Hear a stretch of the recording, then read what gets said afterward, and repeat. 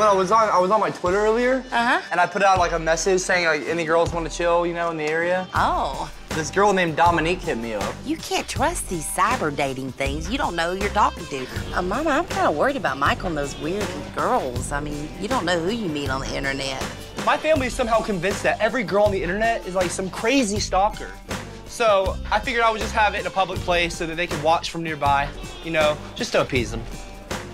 That's not weird at all. Hello.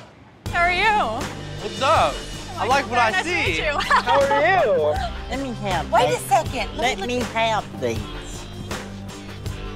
She looks all right, but you can't ever tell what she's packing. I don't go on dates often. No. So I might be a little awkward. You like hot tubs?